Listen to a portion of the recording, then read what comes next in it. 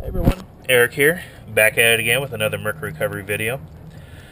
I would like to say I think this is the last time that I'll be recovering Mercury out of this hole. I'm very happy to say that. I've cleaned it the best I can by hand doing underwater sniping.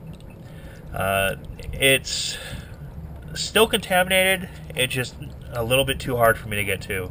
Now, the only way to do this is to be able to go in with a dredge and clean it. Unfortunately, we're not allowed to dredge in California. Lower Clear Creek really could use some responsible dredging to clean up all this mercury and all the lead that's in there. But for now, I'll take what I can and, clean up as much as I can where I can reach. Over here, we have the pickers that were with it.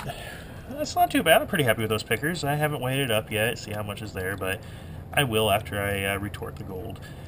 Yeah, very good. These were also covered in mercury too, but I've used the retort to clean them up and make them all shiny and pretty again. The mercury the retort that I'm talking about is this one right here from the miner's cache. This little puppy runs $225. It is a 100% recovery system, and it works great. What you do is you put your mercury in here, small amounts, thread it in here, cinch it down tight, and you're going to heat that low and slow. And it's going to vaporize the mercury, and it's going to come up into this tube, and it's going to go in this double-jacketed cylinder. The outer jacket, where the water is flowing through, does not touch the mercury. All it does is it cools the inner tube to make sure that you are condensing the mercury back down to liquid elemental mercury.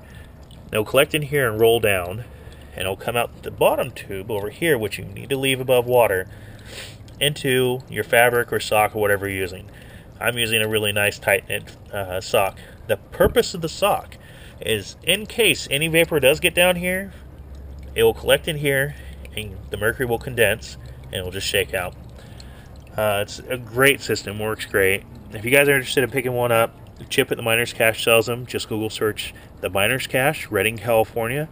Give Chip a call and I'm sure he'll be happy to ship one out to you. $225, can't beat that. So there's the mercury covered gold, which is going to be retorted here very quickly. And the pickers that were retorted. And then after this, I'll show you the weight and what the totals are. Now I'm not going to melt this down, I'm just going to retort it. And I'm going to leave it sponge-like. It's, they're all stuck together and everything. It takes a lot less work to have to not melt it down, which is nice. I'd prefer just leave it a sponge. But yeah, that's it guys. I'll be back with you in here.